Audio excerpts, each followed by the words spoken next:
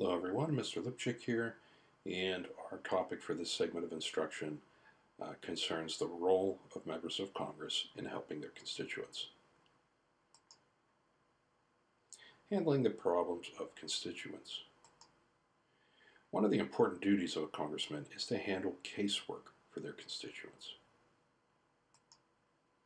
Casework is helping constituents, voters who elect you to Congress, with their problems. Their problems, especially as they relate to government services that they may not be receiving.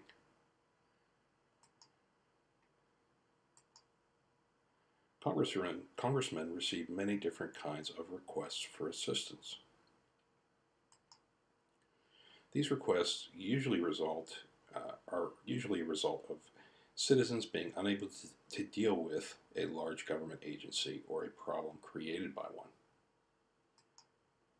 An example, if a veteran is having a problem with his or her veterans benefits, they might call their congressman in order to deal with the Veterans Administration, which is a huge bureaucracy and acts very slowly.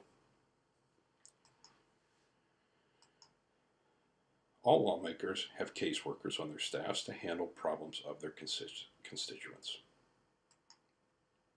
Usually the caseworkers can handle the problems themselves. Sometimes all it takes is an inquiry to get the agency involved. Occasionally, however, the congressman must get directly involved when the caseworkers cannot resolve the issue.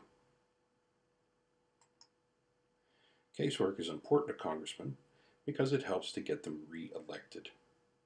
They come out as the good guy. Knowing this, congressmen will seek to find casework for their staffs to perform.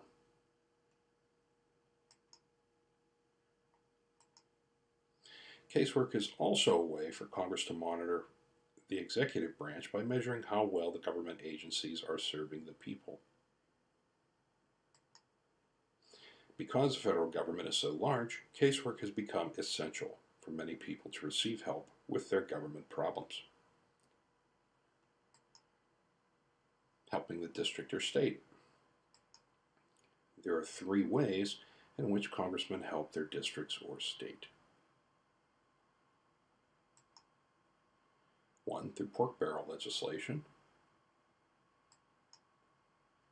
2, by getting federal grants or contracts for them. And 3, by keeping federal projects. All of these things relate to potential employment for voters.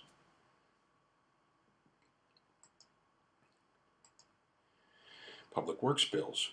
These are bills that bring billions of dollars to districts or states through federal projects, such as the construction of government facilities, environmental projects, or transportation systems.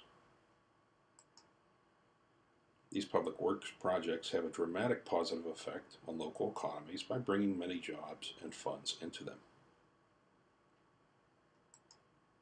Congressmen will compete for these funds.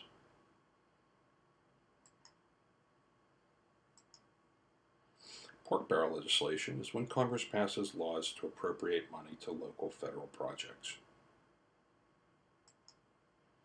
This type of legislation is often wasteful and highly criticized. Frequently, these projects are unnecessary.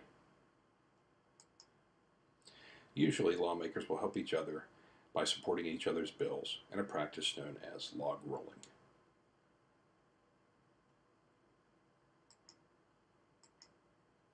Some examples of pork barrel projects. Are they wasteful? Can you understand why they might have been passed? There are numerous ones. There's the Bridge to Nowhere in Alaska.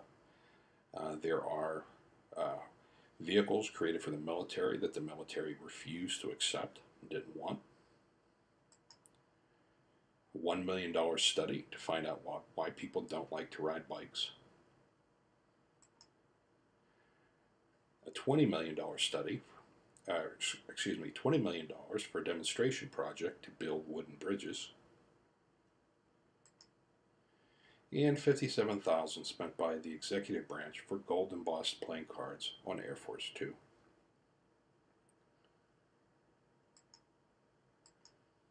Lawmakers also try to secure federal grants and contracts which are part of the federal budget for their states and districts. These have a huge impact on the state and local economies.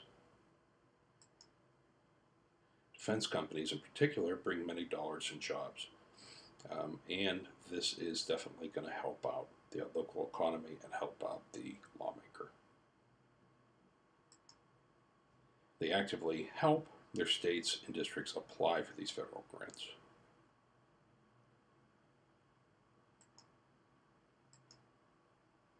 Behind the scenes influence on federal spending. Lawmakers and their constituents will actively lobby federal agencies in order to influence their decisions, as the agencies themselves actually control their activities and planning. That concludes our discussion on helping constituents. Thank you for viewing, and I look forward to seeing you in the live lesson.